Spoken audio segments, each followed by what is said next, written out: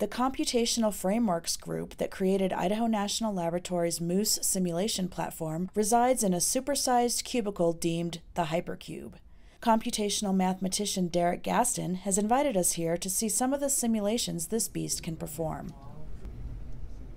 So this is the missing pellet surface simulation, and what we're looking at is a piece of a pellet here has chipped away, either due to some manufacturing defect or maybe while it was in transport, but a piece of the pellet is missing, which you can see on the middle pellet there on the left, and it's going to cause a high stress state in the cladding in that same area just due to that missing surface there. So you can see the pellets warm up and then they densify. Then later on the pellets actually swell back out because there's fission products building up inside of them, and then they'll run into the protective coating, the cladding, and you can see the high stress state build up in the same area where the missing surface is from the inner pellet. Something that's really interesting to the nuclear industry right now, because they're trying to understand how these type of defects actually impact their safety margins.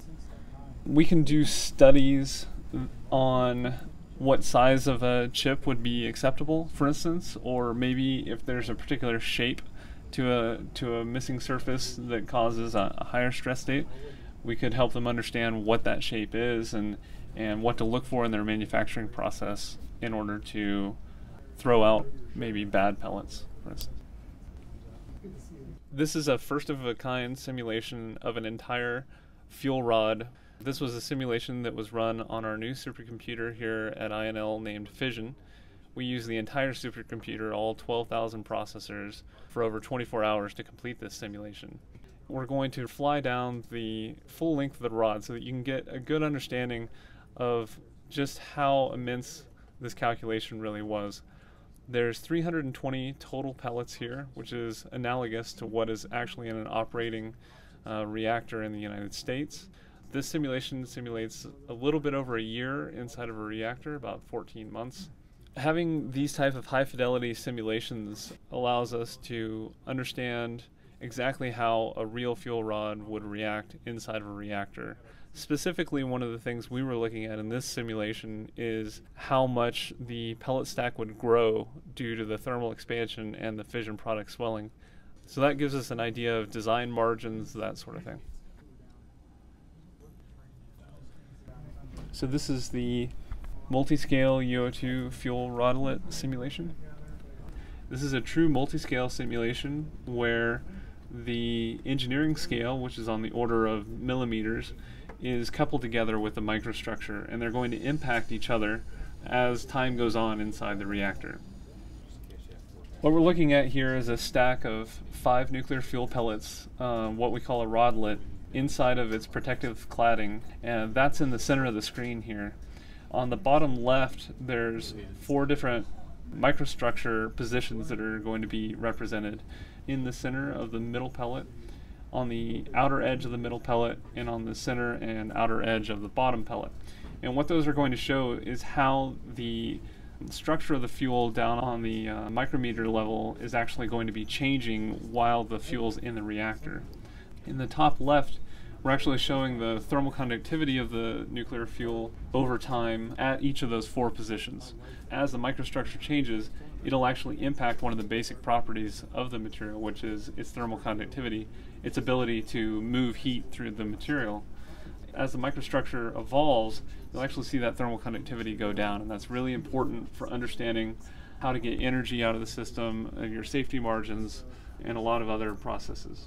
You'll be able to see the pellets heat up, and then as time runs on in the upper left there, you can see that the microstructure starts to change and it builds up holes or voids inside of the pellets, which drives the thermal conductivity down, and that ends up impacting what happens on the engineering scale mechanics. These types of simulations give us a better understanding of how the changes to the microstructure impact what happens on the engineering scale. If we're trying to understand what happens to a new fuel design, then before we ever put that fuel in a reactor, we can run these types of simulations to try to get an understanding of how it's going to respond, even for a new fuel that has never been tested before.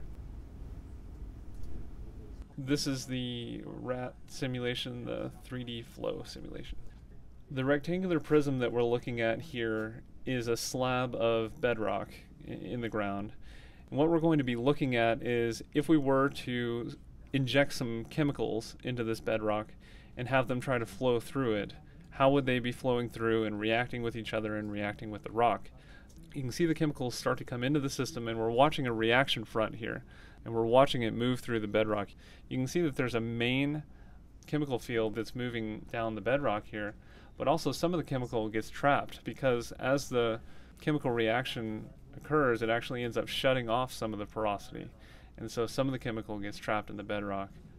These types of simulations are very interesting, for instance, for chemical spill remediation. Say a truck overturns on the highway and you want to try to understand how those chemicals are going to react with the bedrock and flow through the bedrock and maybe even get into the groundwater.